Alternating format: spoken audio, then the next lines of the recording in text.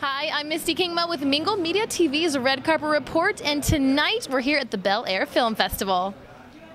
Hi, Christina. I'm Misty. With Mingle Media TV. Hi, Mingle Media TV. Oh, you're so cute. So you're the host of the event. Yes, I am. How did you get involved in the Bel-Air Film Festival? I actually met Melody when it was in its second year and started attending then, and then I was the trophy girl that year, and then I paid my dues, I guess, and started hosting it last year. So this is my second year. Oh, wow, that's awesome. Yeah. So what can we look forward to this year that's going to be different from last year?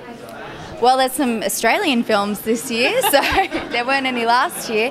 I don't think anything's really going to be different. We're just going to continue to bring great quality films, independent world premieres, student films, just really giving talent that doesn't get into the big festivals an opportunity to be seen. So, is there any one particular film that you're really excited for everyone to see?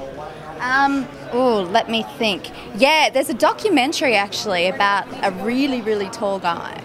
Really tall? Yeah. A modern day giant, which sounds really interesting. So actually, yeah, it does. Kind of like Bigfoot. Yes. Okay. Well, I hope you didn't hear that. I don't think no. No, I didn't mean it like that. I didn't mean it like that. Yeah. So, that seems pretty interesting. The Australian films, I'm always there to support my fellow Aussie folk, and I haven't seen them, and I've heard a lot about them. So, yeah, I'm looking forward to seeing those too. So. Good luck.